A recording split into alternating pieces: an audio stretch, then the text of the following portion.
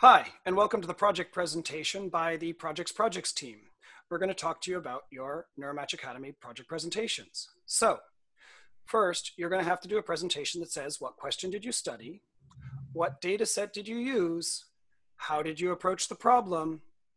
And maybe, did you get an answer? Finally, who did the work?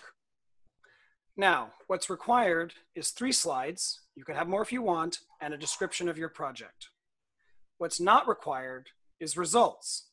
However, we would like you to record a 3 to 5 minute video describing your project and the results or experience. You can upload it to any hosting site, and you'll provide that video link along with the required PDF of your slides with the project submission form.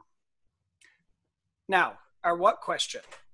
How did we match mentors to projects? Well, the first thing we realized as our primary constraint was the schedule. The Neuromatch Academy project times were scattered throughout an entire day, and we had to match mentors' times to project group times. Okay, so which was the data set that we worked with? We had more than 350 mentors that they provided for us their availability, the time slots over different days of the week that they can spend mentoring you. So we had a distribution of mentor times across different time zones. And at the same time, we also had a distribution of projects that you submitted the end of the first week. So we needed to work with these two data sets. How do we do it? Well, Zhe Li formulated the problem as a min cost, max flow problem, where you have a flow from projects to time slots to mentors. The projects have some available times designated by links that are available. Mentors have some available schedules, again, designated by links, and you can assign those edges different costs. And the goal is to find a flow from projects to mentors that go through the fewest number of links and make sure that everybody is covered. We also try to weight the edges by an affinity between the mentors and the data sets that the projects were using. And we weighted those edges, and that affected the flow. So our results in this case are plotted here. Note that the y-axis is a log scale, and the first round of successful matching was done automatically, and we matched almost all of the mentors. Not quite, but almost all of the mentors to projects.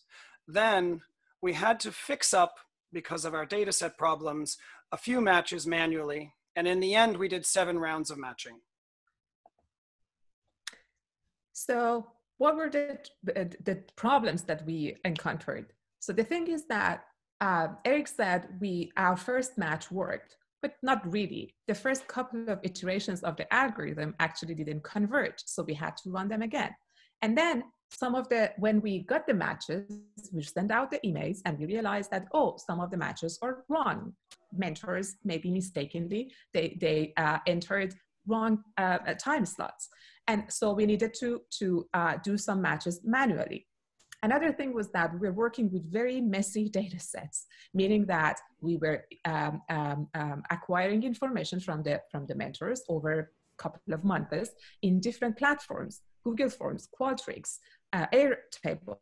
So we needed to clean them manually and aggregate all the data. And then also, we needed to deal with a huge number of emails. Whenever we were contacting you students or mentors, we were receiving a lot of emails back that something was not working properly. So we needed, again, to manually tweak and adjust parameters in order to get a kind of acceptable match at the end. For future work, we would like to optimize this process of doing mentor matching for future years of Neuromatch Academy. But for you, the future work is to figure out when to present your work and when to upload the information about it. That's going to happen on the last day of Neuromatch Academy. So before the content begins on your time zone, you should turn in the projects through the form we provide. That is, upload the slides and provide us with a link to the videos, if you have any videos. And then after a few hours of doing the content, you will have group presentations where you will talk, where you'll have about 3 projects within a group, and you'll present your work, present your slides, maybe play your video and have a short discussion, and then switch over. After about 45 minutes of that, you'll say farewell to your pod briefly, and then we'll have some wrap up at the whole NeuroMatch scale within the whole time zone. And that will include, hopefully, some project highlights where we will put up on screen some of your slides. So the final slide that we have here is the most important one. That is, who was doing the work. And this is our project team. A lot of amazing people put in a lot of hard hours to make this possible. So thank you all, and thanks for your attention. Thank you. Thank you.